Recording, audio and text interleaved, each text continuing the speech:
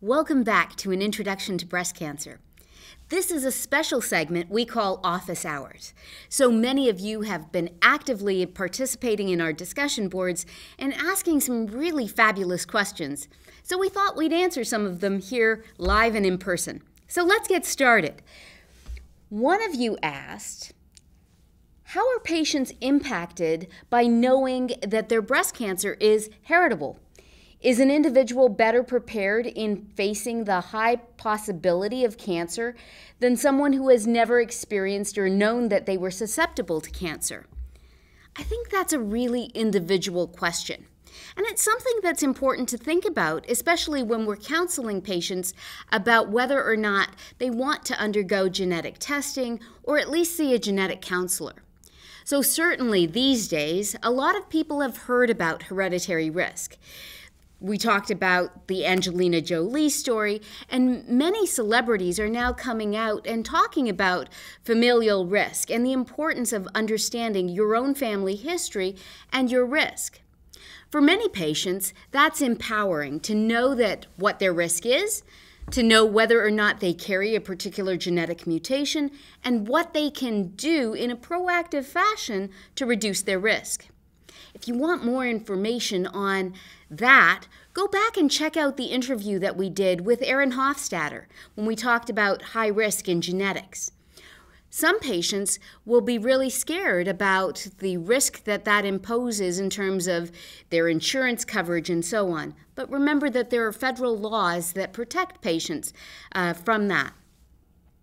So for many patients, knowing that you're at risk is empowering because they can reduce their risk. But for others, it really is a scary prospect. I think it's important to know how you feel about that information, and every patient's going to be different. Let's look at another question.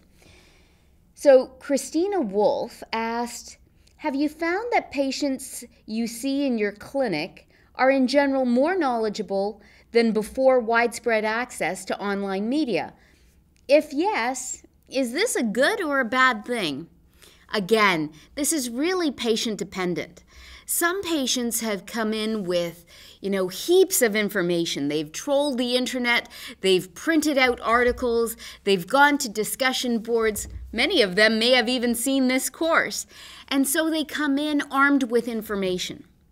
For some patients, that's really empowering too, because they've started to do some of their own research to understand their disease, and so they come in knowing a little bit about what's going on with them, what are their options, and asking really important questions that are relevant to them. Other patients, however, who have done the same exercise may find that that's not very helpful.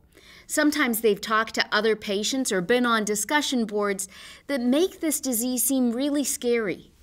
Or they've talked to patients who have had an adverse outcome or have a disease process that is different from theirs, and they tend to think that they've got the same thing, which may not be the truth. So in general, my advice is this: talk to your doctor.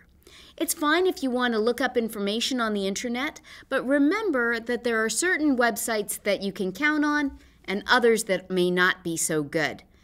Always remember, don't worry until your doctor tells you to worry. At least that's what I tell my patients.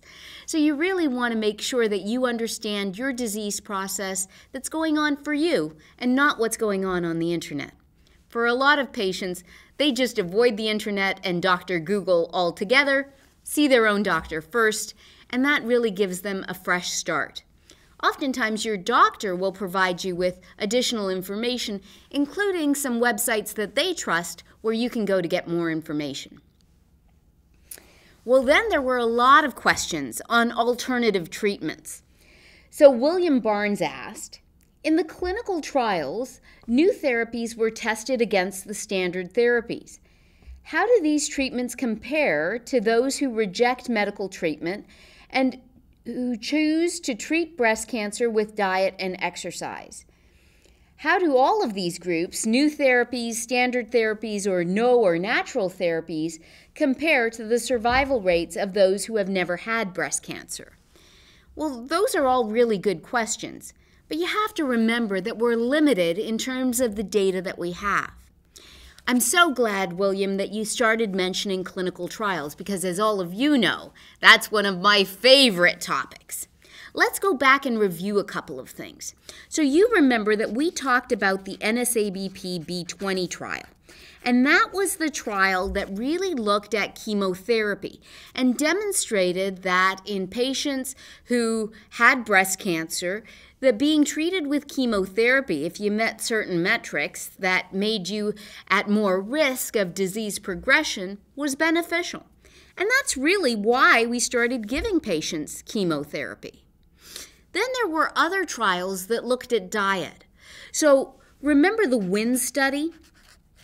This was a study by Rowan Chablowski where he took over 2,400 and some odd women who had early-stage breast cancer and randomized them. Remember, randomization is a really great trial design that helps us to see the value of an intervention. So he randomized these to see whether a low-fat diet would be associated with an improvement in survival. Now, in that study, because we already knew that these patients would benefit from chemotherapy, and because we know that clinical trials always randomize you to standard of care, which in this day and age is chemotherapy for patients who meet certain criteria, to that which we think is better, so the addition of a low-fat diet, that was the study design. It was not against doing nothing, because doing nothing would be below what we already knew was standard of care. And so again, it's difficult to answer William's question because at this point, doing a study where we take people who have got breast cancer and do nothing at all and randomize that to doing diet or exercise and randomize that in a three-way fashion to chemotherapy, that would be unethical because doing nothing is below the standard of care. So the WIN study randomized patients to either get standard therapy or to get a low-fat diet. And what they found was that patients who were randomized to the low-fat diet actually did better. There was a survival advantage. Now, there is another study that is going on currently. And remember in the clinical trials segment, I told you to look up a website called clinicaltrials.gov. And I would encourage you to really check that out, because you can see what are the current clinical trials going on in your neighborhood and looking at therapies that are of interest to you. So right now, there is a trial going on called Be Well. It stands for Breast Cancer Wellness and Exercise and Lifestyle. So this is a study that is randomizing patients to standard therapy, whether it's with chemotherapy or hormonal therapy, or for some patients, not anything at all, because that is standard therapy. Remember, patients with really small cancers or patients who are lymph node negative might not need additional adjuvant therapy, versus an exercise intervention. And so, this study will answer the question of, does exercise improve survival? There has never been, to my knowledge, a study that does what you're talking about, William, where you go from no treatment to standard therapy with chemotherapy, for example, to diet and exercise. But given what we know already from a combination of these studies, we know that standard therapy is better than no treatment. We know that adding diet and exercise is better than standard treatment. And so for now, especially given the data that we have, that's usually our recommendation. Take your standard therapy, whether it's chemotherapy, hormonal therapy, or nothing, depending on disease status.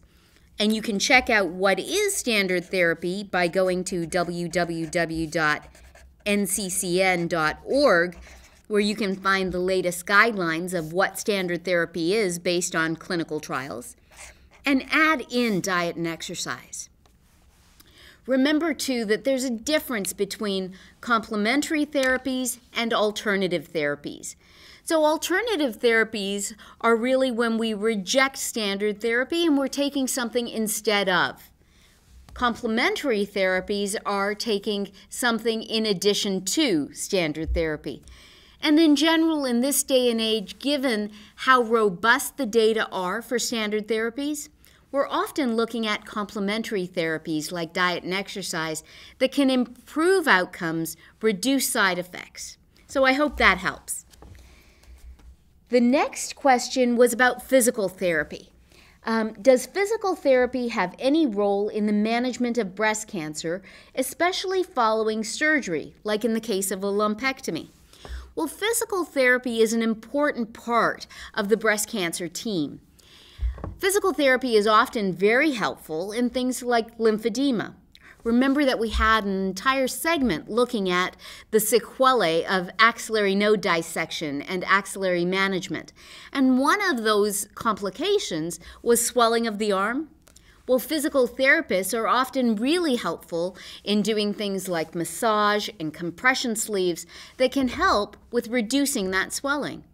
They can also help with decreased range of motion of the shoulder, which you'll also remember is another potential complication after axillary lymph node surgery or after radiation to the axilla.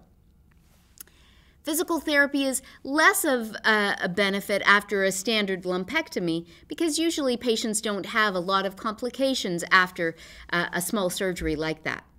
But remember, too, that physical therapy is often really helpful in terms of just getting people moving again, lifting weights, walking, exercising. And remember, that's where a lot of the new interventions are coming into play as we start learning about the importance of diet and exercise, maintaining a healthy body weight in terms of improving longevity and reducing the side effects from even things like chemotherapy. Many people asked about some newer therapies, so things like proton therapy. So again, in terms of proton therapy, so for those who aren't familiar, protons, if you think back to physics class, right? When we think about atoms, there's made up of a nucleus, which is made up of protons, which are positively charged particles, neutrons, which are neutral particles, and electrons. You'll forgive the diagram of my atom. But if we think about how we accelerate these subatomic particles to generate energy, and we think about energies like radiation therapy, people have started to think about whether protons can actually be used as a form of radiation. Now, the data are not quite mature in the area of breast cancer. There is, however, a clinical trial, imagine that, going on at least one U.S. institution looking at photon therapy, which is our standard therapy, versus proton therapy to see whether there's a difference, particularly in terms of cardiac risk. Now, some investigators have looked at proton therapy for accelerated partial breast irradiation. Remember going back to our segment on radiation, we talked about standard radiation being to the whole breast, but accelerated partial breast radiation being to just that segment of the breast where the cancer was removed. So people have looked at that too. But again, the data are really early, so stay tuned. One of the things that I will tell you, however, about proton therapy that has made it less appealing to many patients is that it's very expensive. And when we think about the side effects of chemotherapy or any of our therapies, including radiation, we need to think about financial toxicity too. Because remember, cancer doesn't just affect your physical self and your emotional self, it can affect your financial self too, which for a lot of patients, particularly in this country, makes a big difference.